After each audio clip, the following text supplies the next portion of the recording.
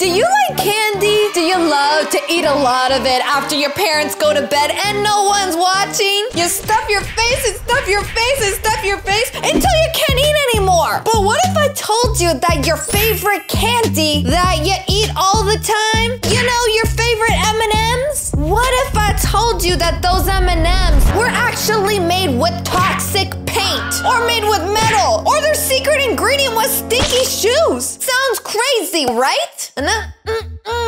Because today we're gonna be looking at different candies that you will never eat again once you know what they're actually made with. Yeah, we're gonna be exposing these candy companies and showing you what they actually put in their candies and not just what they tell you they're putting in them. So grab your tissues because you might be a little upset after I ruin your favorite food. Smash the like right now to make sure that your favorite candy isn't made with sketchy stuff. Also, hit that subscribe button so you can join the family. 3, 2, 1, let's go. Number 10, vanilla and raspberry flavoring. Now, I love vanilla. Many of us love ice cream, especially the many different flavors. But there's a pretty good chance you will never have ice cream again, specifically vanilla, strawberry, and raspberry flavors. Only my 3 favorite flavors, but it's no big deal, right? Once you know how they are made. Oh, God. And it's not just limited to ice cream, any foods with those flavors, because these flavoring contains something called castoreum. Before going on, you should know what exactly that looks castoreum disgusting. is and why it is a problem. To put it bluntly, castoreum is the secretion of brown slime that comes from the castor glands of a beaver's anus. Huh? Somebody tell me that I didn't just hear that correctly. Did they just say the glands of a beaver's peach? Tell me this ain't true, Doc. Tell me it ain't true. A little bit of beaver urine, it becomes one of the core ingredients in achieving the flavor that tastes of vanilla, raspberry, and strawberry. You're kidding. But is the use of castoreum has actually been deemed the same by the Food and Drug Administration, calling this substance non-toxic to taste and non-toxic to skin. Non-toxic to skin? Sure. But you're trying to tell me it's non-toxic to taste? I don't think so. You're trying to tell me that eating a beaver's peach is not toxic to my mouth? Well, alright then. The icing on top of the cake, though, is that castoreum has been used for the last 80 years and has been listed under quote-unquote natural ingredients in the list of ingredients for flavor. Guys, this is why you always gotta read the label. And even when you do read the label, they're still trying to catfish you. 80 years of just sweeping under the radar. We've been eating beavers peaches, and it's categorized under natural flavor? Ugh, I'm disgusted.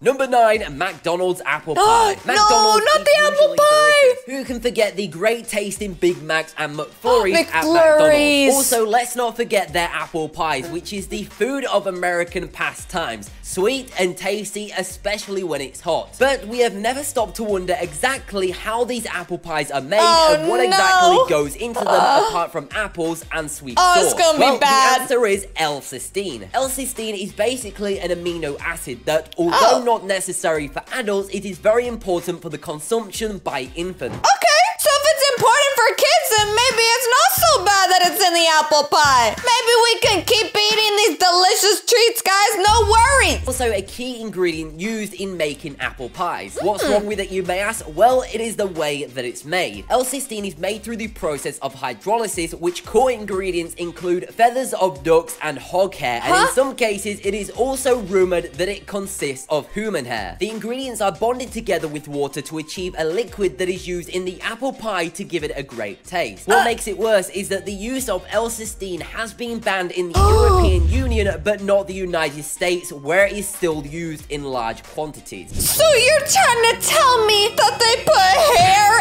and duck feathers in my apple pie? Excuse me while I go throw up. Maybe I'll be sticking with the McFlurries from now on. Or wait, McDonald's McFlurries made with vanilla ice cream. Oh my God, my whole world is shattering down. 8, beer. It's time to crack open a cold one with the boys on this spot. Beer is the third most consumed beverage in the world after tea and water, and none of us have even wondered what beer contains. Apart from alcohol, there is another secret ingredient that is used to make the beer finer. That ingredient is called isinglass. What's isinglass, you may ask? Yeah. Well, in short, isinglass is essentially the extracts of dried fish bladders. No, it doesn't seem weird at all. Common practice to use this ingredient for beers, especially to make beer and even some wines more clear to look at. Guinness has gone on to state that they have been using the ingredient in their beers for over 250 years. And nobody knew at all. Catfish number 2. Man, they should really be warning people about this. Thank God I don't drink beer. And have just now begun to reduce their use of isinglass in their beers. Still might make some people think twice about picking up a beer next time round. Number 7, red food dye. Red velvet cupcake, Starbucks strawberry frappuccino, and red strawberry candy. What do all of these have in common? Well, not only are they delicious, but they use red food dye, which is made out of bugs. Specifically the cochineal scale, which contains an acid in its stomach that is used to get the bright color of red food dye. These bugs are crushed, and when the crushed powder is mixed with water, it creates a strong red dye that we consume on a regular basis. You'll be surprised by the number of things that include cochineal scale in its ingredients. Things like yogurt, juices, and even pink pastries all include these crushed powders. Not the macaroons! Guys, just think of how many things that you eat per day that are red. Red juices, red candies, red chocolates, red cupcakes. The whole world is freaking red, okay? So pretty much I'm saying that we eat bugs every single day. Guys, don't they say you are what you eat? So if we eat bugs every single day, then does that mean we're bugs? Oh my God, what if we wake up one day and we're just not human anymore? We're just bugs. The world is bugs. The world is just one giant bug. What would that be like? It's the main ingredient that provides the color and taste to these items. In 2012, it was revealed that Starbucks was using the crushed cochineal bugs in its strawberry frappuccino, which caused an absolute outrage. It is still used today. You go to Starbucks and order a frappuccino with oat milk and no whip, thinking that you're being healthy and vegan and stuff. But no, Starbucks is secretly slipping you some bugs in there. Wow, thanks Starbucks. You shouldn't have. No, really, you shouldn't have. Safe by the Food and Drug Administration. You can find it in the ingredients section under these names: carmine, cochineal extract, and natural red 4.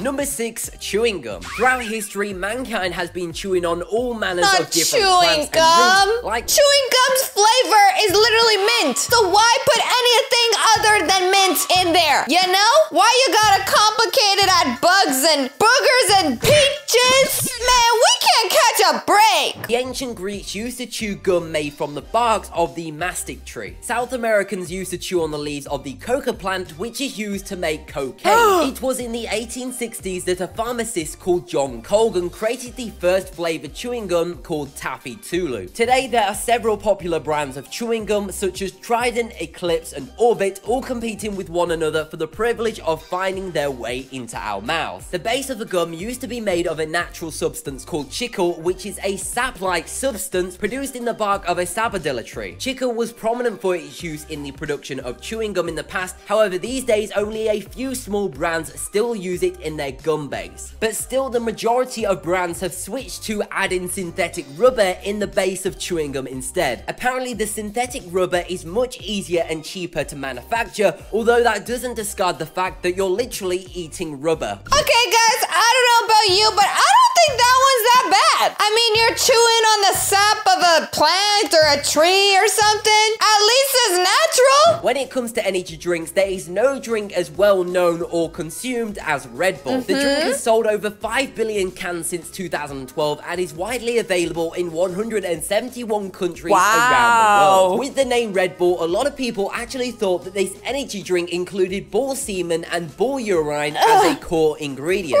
Well, that has proved to be a hoax. However, thank God. Ingredients are probably even more healthier than what is actually in Red Bull. While Red Bull has a sugar intake that is less than most soda drinks, it contains up to 80 milligrams of caffeine, which is like drinking 2 cups of coffee. While that makes it why the drink gives us such a tremendous boost of energy, it also makes the drink incredibly addictive. Another harmful element present in the drink is its main sweetener, aspartame, which can produce cancer such as leukemia, which is blood cancer, and lymphoma. The drink also contains synthetic taurine, an ingredient that is reported to include high blood pressure, strokes. Guys, this is so sketchy. I've said this before, and I'll say it again. Energy drinks are not good for you guys. If you're tired, take a nap. And if you're still tired and you can't nap, drink a glass of water, pop a lemon slice in there, and call it a day. You don't need these sketchy energy drinks in ya to live your life. Guzzle down a Red Bull every once in a while. Try not to become too independent on it for your energy. Yeah, it ain't good. Try some organic coffee or green tea instead. At number 3, we have McDonald's chicken nuggets. What do you do? Oh gosh, not the nuggets, anything but the nuggets. The nuggets and the McFlurry are like the only things I like at McDonald's. Guys, I don't want to look. Like rummaging around in the kitchen to cook something up. For most people, calling your favorite fast food chain and ordering in is one of the best ideas. Whether it may be Wendy's, KFC, Domino's, or any other of the multiple brands available, you can certainly look forward to a hot and delicious meal made from only the freshest of ingredients under the highest standards of safety and cleanliness. Well, say hello to mechanically separated chicken. The process of creating this chicken paste is by forcing the meat through a sieve under high pressures, which turns it into this puree. This includes all parts of the chicken, such as bones, eyes, beaks. Did they just say eyes? Beaks? Bones? Oh my God. I knew I wasn't gonna want to watch this one. Fast food outlets have been rumored to use this process of producing their chicken patties and nuggets, however, none more than McDonald's and their chicken nuggets. Guys, they can't be serious about those chicken nuggets. My stomach is turning after hearing that. I literally want to throw up. Like, why they gotta ruin chicken nuggets, bro? Why the nuggets? Why? Why couldn't it be that stupid, gross fish sandwich they carry or the salad? Well, just kidding. I actually really like their salad, but you get what I mean. All right, guys, I'm too upset to continue this video. That's all the food that I have for you today. If you like this video, don't forget to smash that like button as hard as you freaking can. And also subscribe to this channel so you can be a part of the family. I love you guys so much. Mwah! And I'll